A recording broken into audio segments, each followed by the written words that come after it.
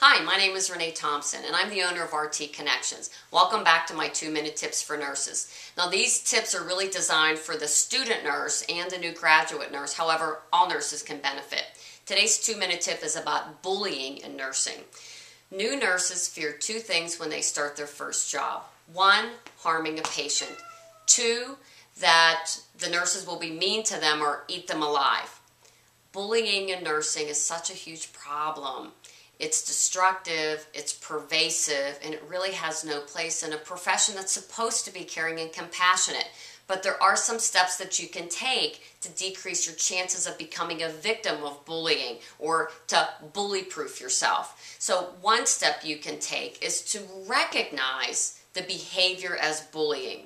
Now there are 2 categories of bullying behavior: overt and her ugly stepsister, covert. Overt behaviors are the ones that you can see. Somebody openly criticizing another nurse, yelling at another nurse in front of everybody, doing the eye rolling in front of another nurse, or calling a nurse a baby nurse. Oh, the little baby nurses. That's overt behaviors. Covert are a little bit more subtle. It's the gossiping, the backstabbing, a nurse that's unapproachable, that you don't want to ask for help because you're afraid of her. That's covert behavior. Covert can be a little bit more destructive because you don't always recognize it's happening. It's the eye rolling after you turn around so that you don't see that it's happening. Those are covert behaviors.